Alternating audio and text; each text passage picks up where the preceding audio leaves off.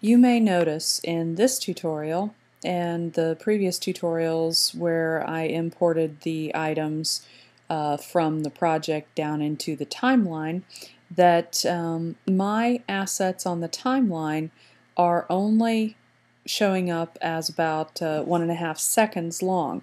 Yours may come in so that it stretches the entire length of your timeline, which is the default setting. If you don't want that to happen, what you want to do is, if you're on a Mac, you go to After Effects up at the top, then Preferences, and Import.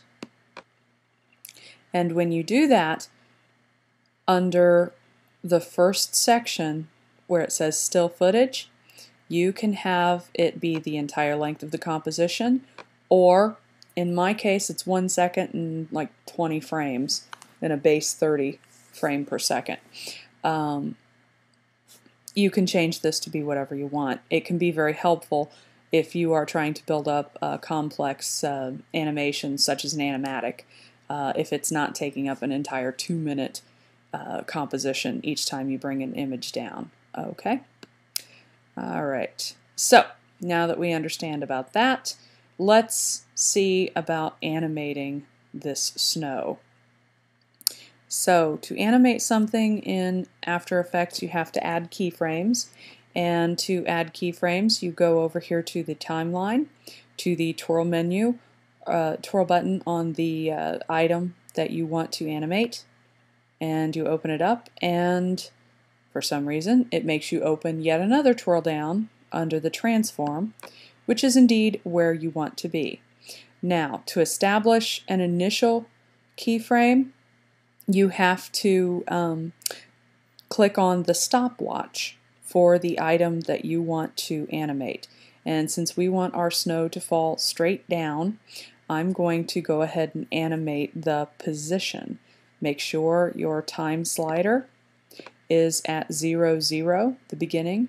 You can assure yourself of that by either dragging it over to the very left-hand side, or you can come up here to your time controls and you can click on the first button, which is called first frame, and that will take your time slider to the very first frame, if that's where you want your snow to start falling.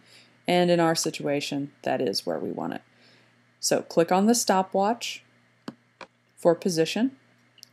Then I'm going to have this actually animate the entire time. And don't worry that it went to black. That just means that I have not stretched these bottom images out to be the entire timeline. And now I can come over here and I can come either up to my composition window and click and drag the image down, or I can use the numerical controls if I know what numbers. I'm not that mathematically inclined. Or if you notice, when you hover over the numbers, you get a double arrow slider. The first number under position is your x-axis, which is horizontal. So if I were to move that, I'd be joggling it back and forth left to right. Or you can come over to the second number, which is your y-axis, which means that you will be moving the image up or down. So with my time slider positioned over here at the end of my animation, I'm going to come over back to my y-axis, and I am going to animate that down all the way to the end of the image. Whoop, there I can see up at the top. I will let go so you can see that. Right here I can see that I have one of my pull handles, and that means that the snow is now falling off the edge of my picture. So all I have to do not move the time slider from where it is, or you will drop in an extra keyframe. All I have to do is come back over here to my y-axis and click and drag it in the opposite direction until the snow covers the entire scene. And then I'm going to come down here to my 3 other images. I'm going to click on the first one, hold the shift key, Click on the final one. That will select all three at one time, so I only have to do this once. And I'm going to click and drag those out throughout the entire timeline so that now there is an image behind my snow. I will come up here to my time controls. I will hit the first frame button. Now I will hit the RAM preview button, and the time slider down here will scroll through and do one cue up, and then it will begin to play it back.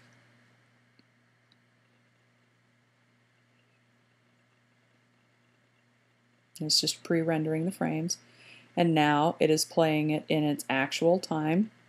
You can tell right here that it's playing it in real time, and it will just continue to loop that for all of eternity. You can come over here and take a look and see how it's doing, and it looks as though there is a very fine silt of snow falling on a large basket in the woods. And always remember when you are finished to click RAM Preview one last time to make it stop playing. Otherwise your computer may fall over and die. Join me in the next tutorial where we bring in the bird into this and we see if we can figure out how to make the bird fly through the loops in the basket.